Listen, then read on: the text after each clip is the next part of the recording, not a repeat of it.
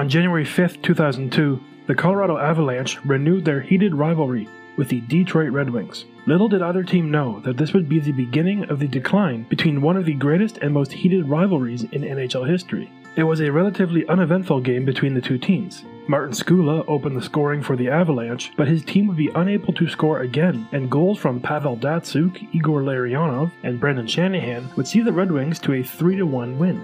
An important side note in the history of the rivalry allegedly happened after the game. Red Wings goaltender Dominik Hasek had a fairly slow night in net that night, only facing 14 shots. The story goes that Avalanche coach Bob Hartley had asked for a stick from Hasek to give to his son, who was a big fan. To be fair to Hartley's son, it was hard to not be a fan of Hasek, who was widely regarded as one of the best goalies in the game and well known for his erratic goaltending style. Hasek obliged and gave Hartley a stick. Fast forward to the conference finals and Game 6, with the Red Wings down 3-2 and trying to stave off elimination. The Red Wings were up 2-0 off of goals by Shanahan and Darren McCarty when Hartley called referee Kerry Fraser over to ask for a stick measurement on Hasek. Colorado was already on the power play thanks to a McCarty slashing penalty 30 seconds prior. Hartley suspected that Hasek was playing with a stick that had a blade that was longer than permitted, the 3.5 inches regulated from heel to toe.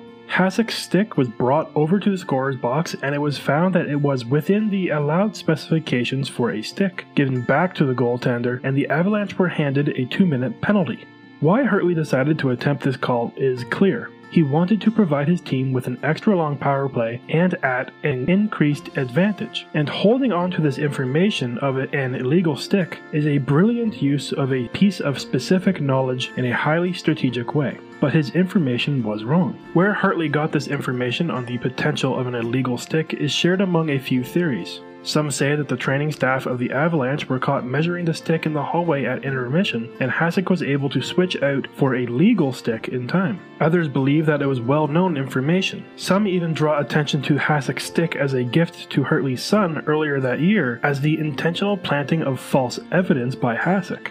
Hasek's comments later gave some credence to this, when he said, "He asked me for a stick for his son, so I gave him a stick. It came from the factory. It might be 1 millimeter illegal."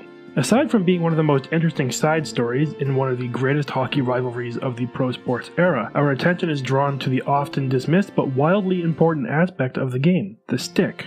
The hockey stick is one of the most iconic symbols of the sport. It has massive cultural implications, both in wider society and within the game itself. And much like the rest of the game, as the sport moved from recreational to professional, standards were put in place to monitor and restrict the form and use of the hockey stick. Yet, like every competition, there continued to be creativity and innovation applied to the hockey stick to continue to improve the quality of player and game that was produced. Somewhere in the Venn diagram of creativity, competition, and innovation, there is a crossover where people cross into attempting to gain an advantage in an unfair manner. Simply put, it invites cheating. The NHL has had numerous occasions of players using illegal sticks, and many of them don't serve as any more than a minor blip in the penalty column of most game sheets. What we can learn is how players and coaches use information to gain a competitive advantage, while at the same time, how widespread the modification of hockey sticks is among players in the league. With the end goal of each game being to win, stick modification has led to iconic moments in NHL history, while at the same time found its way into the normal everyday operations of being a professional hockey player. Hi, I'm Travis Duncan, and I wanted to say hi to Mark Zuckerberg really quickly. I know you're listening, Mark. Wash your hands, Mark. Hi, Mark. And this is Storytime Hockey.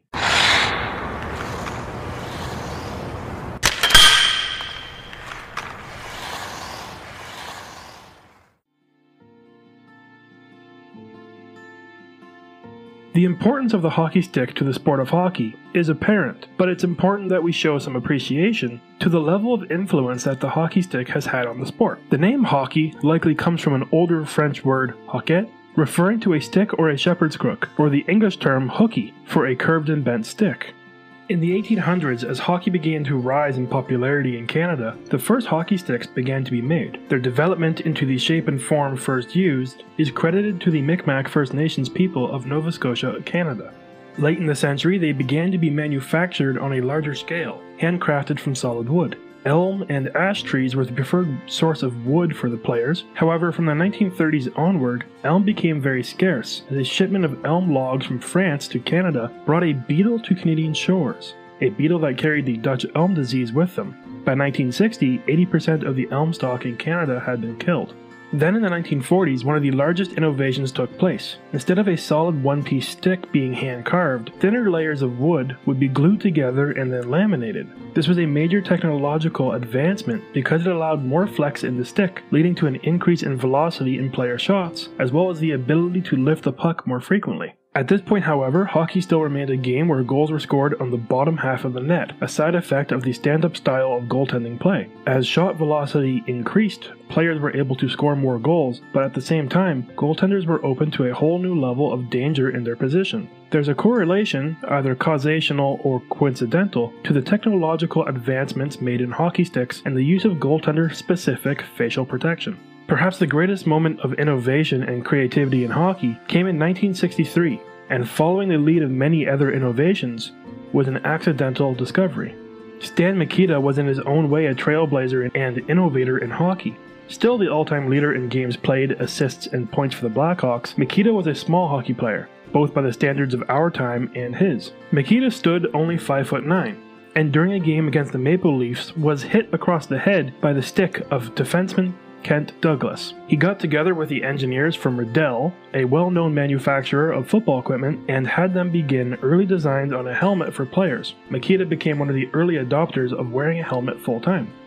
The original story of the curve of the hockey stick varies slightly depending on which resource you consult. Bobby Hull, Mikita's line mate and potentially the biggest benefactor from Mikita's innovation, says it was out of anger that Mikita found out how to curve a stick. Others say it was a defective stick, and these tales line up with some of the additional details that outline both Mikita's temperament when things didn't go his way on the ice, as well as his particularities when it came to hockey sticks.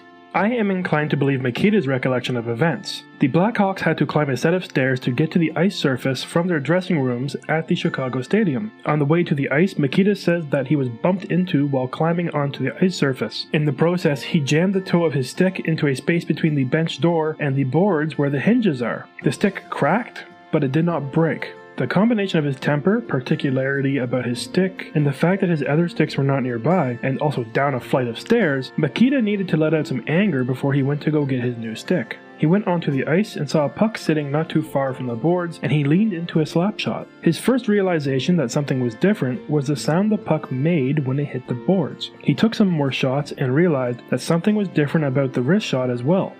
It was harder, it was more precise. Eventually, the stick did break, but now he was onto something. He intentionally tried to bend the stick, eventually figuring out that he needed to heat it up to bend it to his own preferences. Bobby Hull eventually asked for one as well. At the time, there was no real rule or regulation governing the amount of curve of a hockey stick, since before this, there was never really a need for one. The banana blade, as it became known, propelled Mikita and Hull to new offensive levels, although the team would not win a Stanley Cup again following their 1961 championship until the 2009 and 2010 year.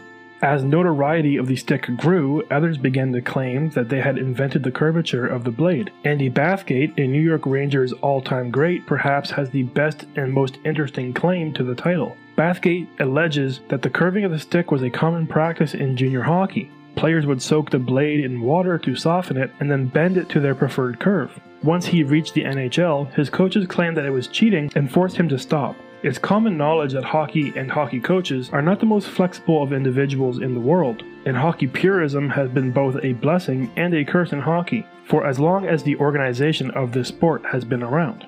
Bathgate, of course, complied with his coach's requests. Bathgate says that he continued to sneak in a curved stick into the games, and in one game he had to lend a stick to Mikita. Bathgate claims that is where Mikita got the idea. Mikita often was asked about this and denied it, making sure to point out that it took Bathgate years after his retirement to come forward with his claims. The only other semi-reputable claim to the innovation was Montreal Bert Olmsted, who portrayed a very similar story to Bathgate's, that he had been using it when he was younger and had to hide it from his coaches. From there, the NHL had to intervene to manage the curvature of sticks. In 1967, The NHL was going through a multitude of changes both when it comes to rules and the introduction of 6 new franchises. The league introduced a new rule, regulating the curve to be less than 1.5 inches on the blade of the stick. The curvature of the stick is measured by applying a straight edge along the stick that connects the toe to the heel. The difference between the blade of the stick and the largest gap with the straight edge from the face of the blade is where the measurement would be made. The NHL would continue to manage the curvature of stick blades, limiting the curve to a single inch in the 1969-1970 season, and then again in the 70-71 season, limiting it to a half inch. The biggest change to the rule came with the change of enforcing it, when the illegal stick measurement penalty was introduced in the 1977-1978 year. The physics of the hockey stick and the shot became increasingly important as hockey continued to move on with small adjustments. The personal curves allow players to cradle pucks, take backhands, and even introduced a new shot in the hockey world, the snap shot. The curve grabs the puck as a player shoots, making it easier to lift the puck and reach higher targets in the net. It was the ability to call a penalty on the curve that really provides hockey fans with quality and memorable moments. And in looking at these moments, we can gain an understanding of the role that the curved hockey stick plays in today's game. Consider, for example, Jaromir Jagr. Jagr broke into the NHL with the Pittsburgh Penguins, and he was traded to the Washington Capitals. Jagr ended up traded again to the New York Rangers the year prior to the 2004-2005 lockout. Returning from the lockout, Jagr exploded for one of the most offensively dominant seasons with the Rangers. The league was adjusting to a new set of rules, and there was emphasis placed on skill and speed. And while not the fastest skater that the league had ever seen, Jagr's skills were never at question. He recorded 54 goals and 69 assists for 123 points that season, 2 points behind MVP and mid-season trade victim Joe Thornton. On March 8, 2006, the Rangers were facing the Atlanta Thrashers in a regular season contest. Jagr had scored earlier in the first period, his 43rd of the season. Tied at 1 and headed to overtime, Coach Bob Hartley asked the referees to check Jagr's stick for an illegal curve. With 1 minute and 48 seconds passed in the overtime frame, Jagr's curve was deemed illegal and the Thrashers would go on to the power play. The power play was unsuccessful and the game would move on to a shootout. Following the Olympic break that season, the NHL had added an additional rule to monitor the curvature of sticks in the league.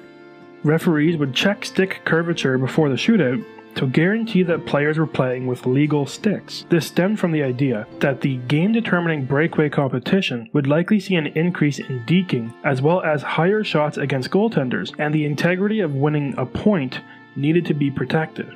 Again, prior to the shootout, it would be determined that Jagr was playing with an illegal stick, rendering him ineligible for the shootout.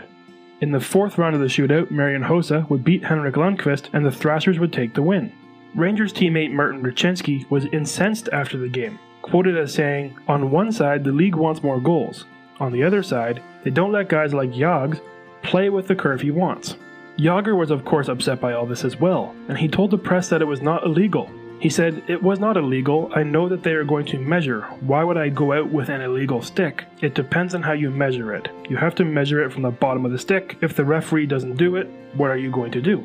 It's also worth noting here that during the 2006 Olympics, Jagr would have been permitted to play with a curve larger than the NHL allowed, as the International Ice Hockey Federation had different rules. From Jagr's comments, it is interesting that he points out that if he knew they were going to check, he would not have taken an illegal stick. Therefore, why would his stick be illegal? And to fully understand why he says it like this, we can take a look back to the 1993 Pittsburgh Penguins. On December 4th, 1993, Jagr had recorded 3 assists in a game versus the Hartford Whalers. With the game tied at 6 headed to overtime, Hartford head coach Pierre McLlwain called for an illegal stick measurement against Jagr with only 5 seconds left in the game. McLlwain had coached Jagr previously as the assistant coach of the Penguins, and later noted that Jagr played with an illegal stick about 90% of the time. Again, Jagr was caught playing with an illegal stick, and he served a 2-minute penalty. This brings up a strange aspect of the illegal curves in hockey, and it is worth discussing. McLlwain gained this information as a coach of Jagr. He played the role of an advisor, a mentor, and a confidant to this player. Then when switching teams, McLlwain now held a different role, the adversary. In professional sports, people will do anything to win. Winning is attached to financial incentives, job security, personal relationships, or vendettas and legacies. When McLlwain made the illegal stick call, he was coaching against a team he formerly worked for, and against players and coaches that he knew. Earlier in the game, tensions rose as a fight broke out involving players such as Chris Pronger and Randy Cunneyworth, and the score was already at 6 goals for each team. Emotions were high, and McLlwain had an obligation to his team as the coach to give them the best opportunity to win possible, even if that meant breaking a trust with a player he previously and formerly coached. Unfortunately for McLlwain, his team went without a single shot on net during the power play. Hockey has a funny way of naturally establishing poetic justice, and this was no exception, as Pittsburgh would go on to win the game on a goal by none other than Jaromir Jagr. After the game, Jagr was quoted as saying, "It was the most important goal of my career because, hey, McLlwain thought that he was the smartest guy after he called the thing. He thought the game was over, that they were going to win." Coaches would use the tactic of using knowledge that they had about a specific player and their traits, and would use it to their advantage when playing against them. Teemu Selanne was caught playing with a stick that was too wide, the distance from the bottom of the stick to the top, by Sharks coach Ron Wilson. Selanne had played for Wilson when he was behind the bench in Anaheim, and then again in San Jose. Upon Selanne's return to Anaheim, Wilson knew that Selanne played with the stick blade taller than fit specifications. He used this information to gain a penalty against the Ducks and eventually secure a win. Selanne believes that it was a stick that he signed as a gift for Ron Wilson's 1000th NHL coached game, that Wilson used to get the information on him. In 2008, during an NHL All-Star Game interview, then Ottawa Senator Jason Spezza discussed his stick preferences and how he curved his stick and then shaved the toe of the stick to be narrower. During a game of almost a full year later on March 9, 2009, Maple Leaf coach Ron Wilson called for a stick measurement on Spezza. With both teams out of serious playoff contention and his team down by a goal, Wilson wanted to use the piece of information that he had held onto for over a year to try and reward his team. Spezza, picking up on what was happening, attempted to snap his stick and trade it for a new one on the bench, but referee Stéphane Auger grabbed the original stick and found out that the toe was too narrow to be considered legal, and Spezza was assigned an illegal stick penalty. It becomes clear that there were two trends when it comes to illegal sticks. First, everyone plays with an illegal stick. Selanne mentioned in interviews, the game after Wilson caught him, that players frequently played with illegal sticks, however would switch them out for legal ones in the third period, so that if an illegal stick challenge is made, they would not be caught at an incredibly important point of the game. Secondly, the coaches who call for an illegal stick measurement are usually the same coaches. In our examples, we keep repeating the names Bob Hartley and Ron Wilson. Coaches who have the knowledge sometimes use it and sometimes do not. It all depends on how the coaches handle competition and strategically use the information that they have, while at the same time being aware that calling out for an illegal stick measurement on the other team may result in the same being done to them, or perhaps would lead to a 2-minute delay of game penalty for not getting the call correct. We need to acknowledge as well the unspoken code that dictates many parts of hockey. Using this information gained on players and their stick preferences violates the player's unspoken rule of accepting it as part of the game. When your coach calls out a player on the opposing team, your coach infringes on the existence of that code. For example, Barry Trotz, while coaching with the Washington Capitals, served as an All-Star Game coach in 2016. He found himself on the wrong end of a few friendly taunts from Panthers All-Star representative Jagr. Trotz had caught Jagr on an illegal stick infraction in all 3 of the previous years.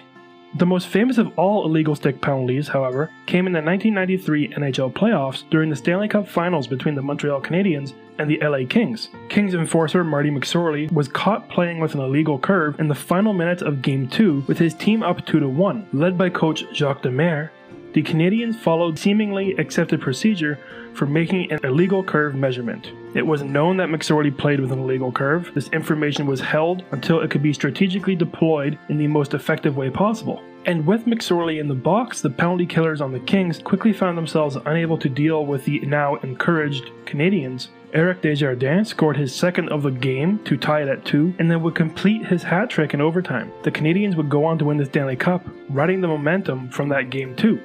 Guy Carbonneau was on the 1993 Canadian squad and acknowledged that there were multiple players on each squad that had illegal sticks. However, it was also known that you changed your stick in the third to not get caught. It was easy to see that McSorley had not changed his. McSorley believes that it was more malicious than this, and states that he has had players tell him that the Canadiens measured the LA Kings sticks during a break in play by pulling the stick rack into the Canadiens' room and measuring each individual stick. It doesn't really matter how the team knew, but the incident definitely goes down as the most historically significant illegal curve penalty in the NHL. Since then, illegal curves have become a less common penalty, as a variety of other strange moments have taken over. Yevgeny Kuznetsov got caught playing with Nick Holden's stick after both players dropped theirs, and Kuznetsov played the puck intentionally with the wrong stick. Vladimir Tarasenko was assigned a penalty for playing with Colton Parayko's stick in a game versus the Colorado Avalanche. A player can hand his stick off to another player intentionally, but however cannot pick up the stick that does not belong to him. At the same time, sticks have not stopped changing or developing. In 1999, the biggest innovation leap came out when the Easton Synergy stick, the first fully composite stick, made its way to market. Considering that the most popular stick before this was 30% heavier, this was a massive jump in the quality of hockey stick. With the composite design, sticks would increase the power generated by the players in their shots. Since then, there have been innovations like the Reebok O-stick, material changes with Kevlar sticks, and even sticks that have holes in the blade that have made their way into the league. What hasn't changed is the continued efforts of innovation and creativity in the league. As the skill of players in the league continues to grow, innovation continues to give players opportunities to change the game and improve the most iconic piece of equipment in the game. Players are likely to continue to try and get away with widespread cheating, unspokenly accepting that stick modifications are just a part of the game. Just don't forget to switch out your illegal stick when you're up by 1 goal in the third period of the Stanley Cup Finals.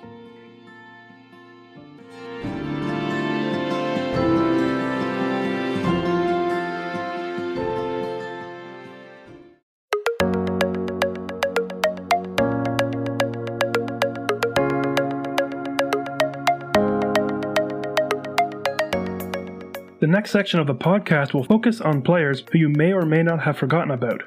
With no real rhyme or reason to the selection of these players, this portion of the podcast will be dedicated to the players that score occasionally, get traded for a second-round pick, and sometimes even win an award. This is Storytime Hockey, the players you forgot about. One of the most unfortunate realities of the NHL is the fact that despite being fan favorites, celebrated athletes, or even local celebrities, NHL players are quite simply movable assets in a multi-billion-dollar company. From the age of approximately 15 to 40, professional athletes are at the mercy of contract limits, salary caps, franchise long and short-term goals, and other influences. To this end, players get traded all the time. The record for the most teams played for in a single season is 4. Jussi Jokinen is the most recent, who through a series of trades and waiver claims played for the Vancouver Canucks, Columbus Blue Jackets, LA Kings, and the Edmonton Oilers over the 2017-2018 season. The first, in 1977-1978, was Dennis O'Brien, who played 6 full seasons with his only franchise in the Minnesota North Stars before being traded to the Colorado Rockies, then to Cleveland, and then to the Boston Bruins to finish out the year. In between these two occurrences, we have Dave McLlwain, who in the 1991 and 1992 season joined Dennis O'Brien in the record books. McLlwain played with the Seaforth Centenaires for 2 years before moving to the Ontario Hockey League with the Kitchener Rangers, where he managed 34 points in 61 games. In 1985-1986, he would break out with the Rangers, recording 14 points in 13 games before moving to the North Bay Centennials, where he would finish the season with another 58 points in 51 games. There was no better time for his breakout season, as it was his draft year, and he would be selected 172nd overall in the 9th round of the 1986 draft by the Pittsburgh Penguins. The following year, he returned to North Bay for one of the franchise's most successful seasons. They won 46 of their 66 games. McLlwain himself put up a spectacular point total with 46 goals, 73 assists for 119 points in 60 games. The Centennials would win their division that year and compete for the right to host the Memorial Cup, the national championship for junior hockey in Canada. At this point, the Ontario Hockey League organized a playdown between division champions to host the event. The league would host this playdown between the two teams during the league's first-round playoff series, where the division winners held byes in the first round. North Bay would lose in Game 7 to the Oshawa Generals and lost the right to host. The playoffs went on, and in the finals, North Bay would advance to meet the Generals again, repeating their earlier series, and the outcome was the same, losing in Game 7. The OHL determined that since Oshawa had won the right to host, as well as the OHL's berth in the Memorial Cup Championship, they would only allow Oshawa to compete, leading to the last ever Memorial Cup Championships fought for between the 3 teams. McLlwain did his part to push the Centennials to the final, with 25 points in the 24 games played. During the year, McLlwain would also compete for the World Junior Championship with Canada held in Czechoslovakia. Alongside future NHL greats like Theo Fleury, Brendan Shanahan, and Pierre Turgeon, he recorded 8 points in 6 games and was involved in one of the most famous international hockey moments ever, a bench-clearing brawl versus the Soviet Union known as the Punch-Up in Piestany. McLlwain would split the next year between the Pittsburgh Penguins of the NHL and the Muskegon Fury of the IHL. He was moved on June 17, 1989, from the Pittsburgh Penguins, along with Randy Cunneyworth and Rick Tabaracci, to the Winnipeg Jets for Randy Gilhan, Jim Kite, and Andrew McBain. He played 2 years for the Jets as a serviceable NHLer, and had his most productive year in 1989-1990 when he recorded 25 goals and 25 assists. This brings us to the focus of the story, the 1991 and 1992 season. McLlwain started the year out with the Winnipeg Jets, and after 3 games he was moved to the Buffalo Sabres. The Sabres acquired McLlwain, Gord Donnelly, and a 5th in exchange for Mike Hartman, Dean Kennedy, and Darren Shannon. He'd only played 5 games with the Sabres, as he was moved again on October 25th to the New York Islanders. McLlwain was moved in a blockbuster deal to the Islanders along with Benoit Hogue, Hugh Krupp, and Pierre Turgeon in exchange for Randy Hillier, Pat LaFontaine, Randy Wood, and a 1992 4th-round pick. Now on his 3rd team in under a month, McLlwain would settle a bit and would be able to play 54 games where he would record 23 points. On March 10, 1992, his final move of the year would take place as he moved along with Ken Baumgartner to Toronto in exchange for Claude Loiselle and Daniel Marois.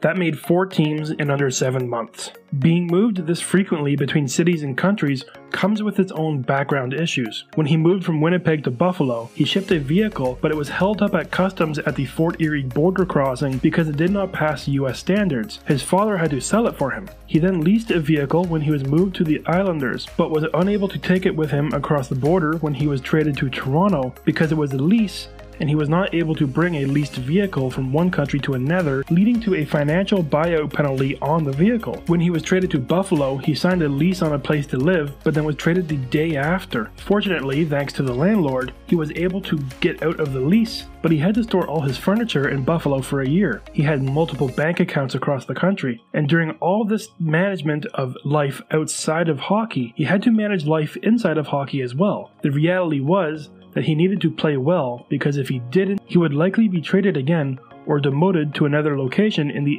AHL. After his crazy year of being traded, he played 1 more year in Toronto during the 1993 season, which included a run in March of 11 wins, 3 losses, and 2 ties. He only played 4 games in the playoffs, but was with the team on their run to the conference final, where they lost in Game 7 to the LA Kings, a series that saw the famous high-sticking incident between Wayne Gretzky and Doug Gilmour. He would join the Ottawa Senators that off-season and would be traded once more on March 1st, 1996, returning him to the Pittsburgh Penguins. He would spend the next season split between the International Hockey League and the NHL with the Cleveland Lumberjacks and the New York Islanders, but his NHL career would come to a close. In 1997, he moved to the Deutsche Eishockey Liga, the top-tier German hockey league, followed by 2 years in Switzerland, before continuing his career in Germany from 2000 to 2009 when he called an end to his playing career. McLlwain certainly was a serviceable international and professional hockey player. His career is a great example of how a player can be moved frequently in a league that sometimes can treat its employees too much like assets. Fortunately, McLlwain took a good approach to the trades. He was quoted as focusing on the fact that teams wanted him, not the fact that teams were trying to get rid of him. And even though it was difficult as a mental challenge to be moved around 4 teams in 7 months, and to experience all the things that came along with that, McLlwain fortunately was able to have a long hockey career. He played over 500 NHL games and continued to play into his 40s, and despite not ever having set any goal-scoring records in any of his leagues, he managed to work his way into a space in the record books that hopefully is never challenged again.